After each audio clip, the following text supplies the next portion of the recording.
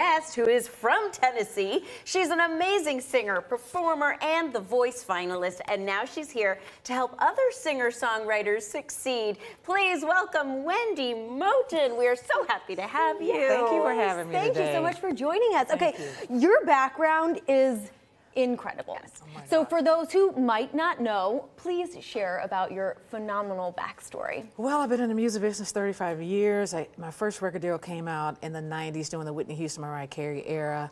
So then I survived all that, became a big touring background singer because that ended for Tim McGraw, Faith Hill, Vince Gill, Julio Iglesias duet partner for 15 years. And then COVID shut everything down and I was like, what am I gonna do when everything opens back up? So I said I needed some television and decided to do the voice to make this, really stick. So I was like, I gotta get the courage to try to do something like that because, I've been in it so long. And but it was one of the best things I decided to do. I love that challenge of, being on television every week. It's interesting, though, because someone like you who's been a performer for 30 plus years, even you were challenged. It took you out of your comfort zone to go on The Voice. Absolutely. That's amazing. I was scared. I was just told myself, just leave your ego at the house, but just concentrate on the week challenge and I'll see how far I can go. I love it. I love it. But yeah, like you said, I want to help others now. Yeah. There's this song contest we got, a partnership with Viva Collect. It's also with Inside Blackbird Recording Studios and Shiner's Beer. And we're encouraging all songwriters, we got to the end of the month, to send their songs in. And Martina, McBride, and I will not critique in a bad way, but just give them some insight on the song.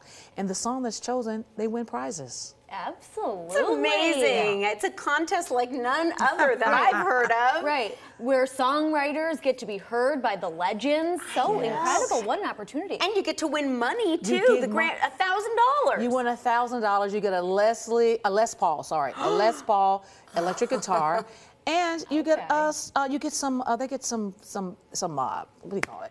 Some things that people swag. Thank you. Some I should know that. swag. I sleep in swag all the time. I should know. But yes, they get swag. They win $1,000, and they get a chance to get a Les Paul electric guitar. And it's trying to bring the community together too. Right.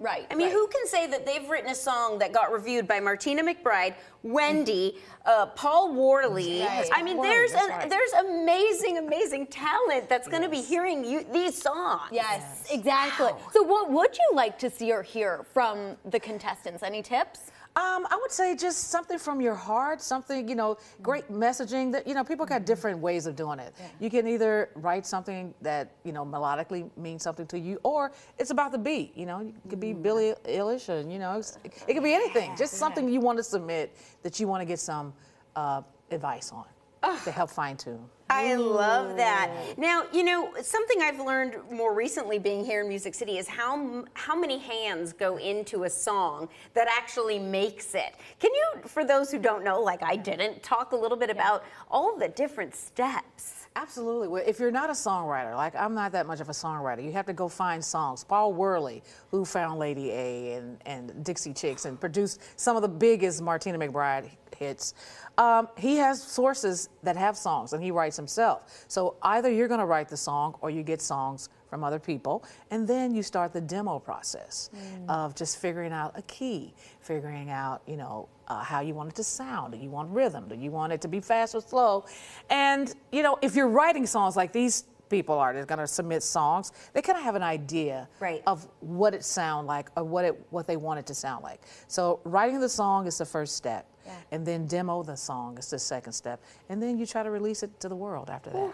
Could you imagine if you had this opportunity yourself when you first started in the music industry? So let's say someone like you, you're going in, what questions do you ask? Oh my gosh, I always ask, first of all, you're not really asking any question, you're listening. So I may listen to, like Paul Worley is producing me right now, and he would bring over 20 songs.